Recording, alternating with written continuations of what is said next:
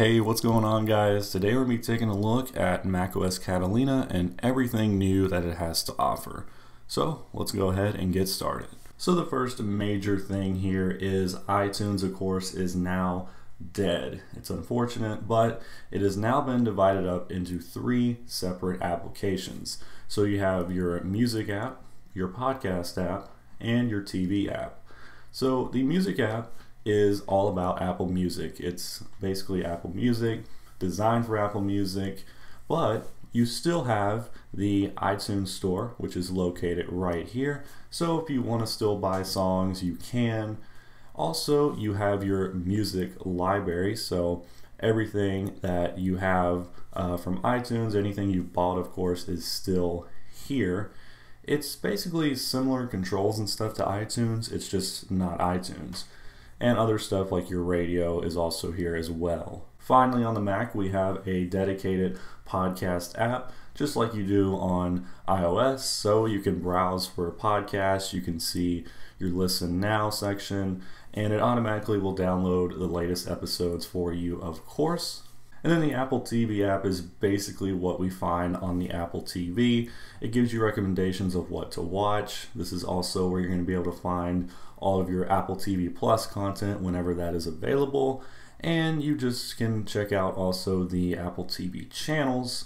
And also up here at the top, this is where you're going to find your library. So if you have any movies that you've purchased or rented, you can still buy and rent them, of course, but this is where you can also do that as well. So even though Apple did kill off iTunes, I think they did a good job of dividing it up into the 3 separate applications. Now the next thing here is no support for 32-bit applications. So for example, one of my 32-bit applications was Photoshop Elements 9. I know I'm a little old school, that's okay, but that did not work. So if you have any 32-bit apps before you actually install macOS, you need to either find a replacement or see if there is a newer version of that app. Only 64-bit applications are going to work on macOS Catalina.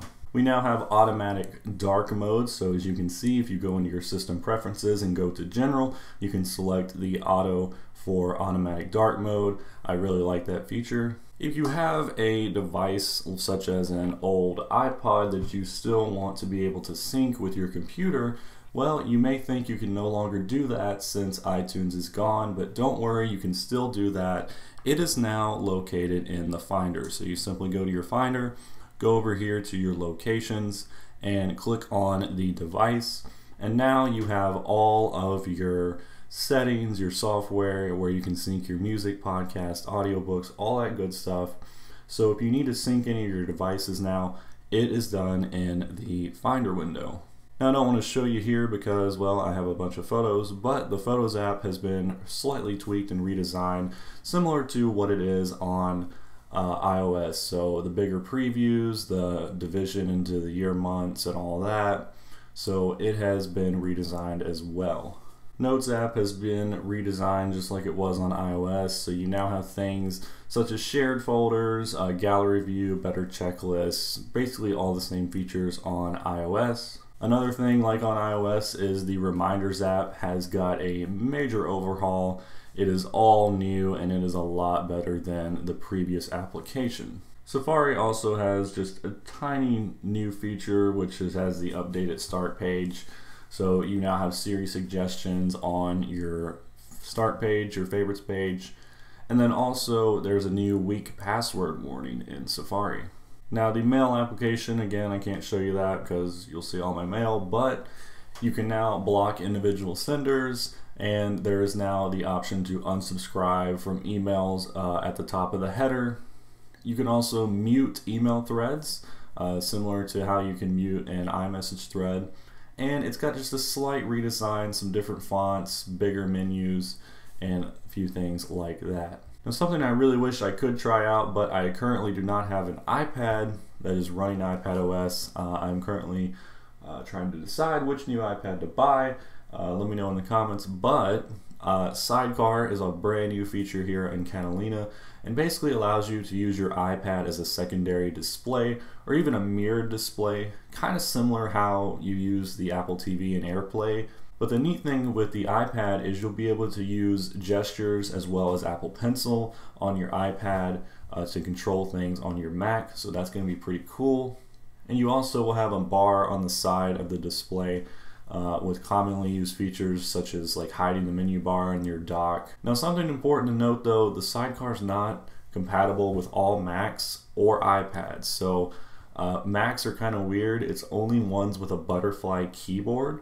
And then iPads, I'm not sure. I'll have to look up the list and put it on the screen or something. Now, another thing neat with the iPad stuff is we now have the Project Catalyst, which is going to allow iPad apps to become Mac apps. So they'll be able to run iPad apps on your Mac. So it's going to make it a little easier for developers. You know, they won't have to develop a whole new iPad application or a whole new Mac application. So they can just use the iPad one. And I believe the current example of that would be there's a new Twitter application. I believe it is on the Catalyst.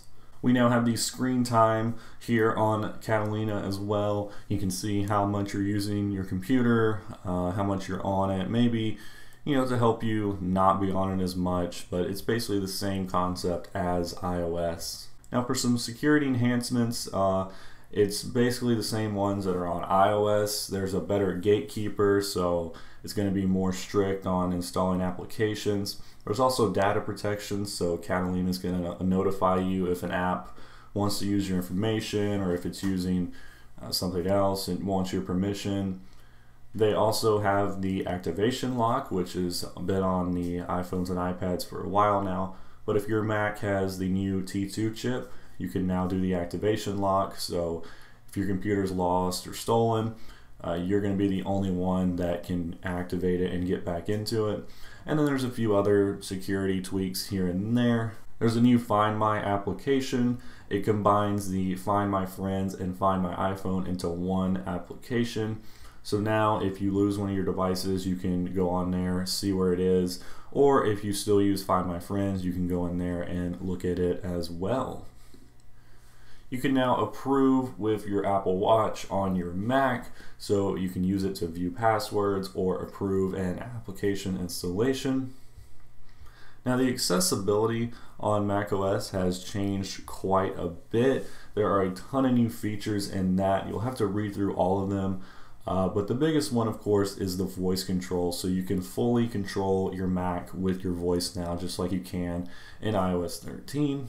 If you go into your system preferences now, you have a better Apple ID account information screen. Now, I'm not going to go into it because I don't want you to see all my stuff, but if you go into system preferences, you can find it right up here at the top. And if you click on the Apple ID, notice you also have your family sharing here, but if you click on your Apple ID, it'll take you in there. You can see all your devices, all your payment information, and everything.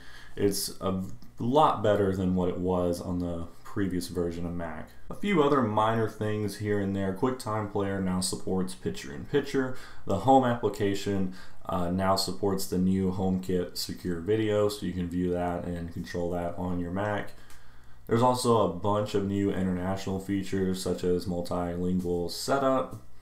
And a few other minor features are iCloud Drive folder sharing, and you can also restore your Mac from a snapshot now, which is pretty cool.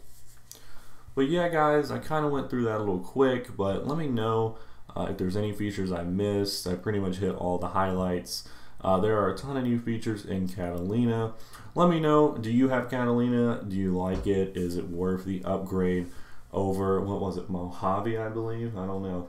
But anyways guys, that's all I got for you today. Thanks for watching as always. Be sure to subscribe to the channel, and I'll catch you all in the next one.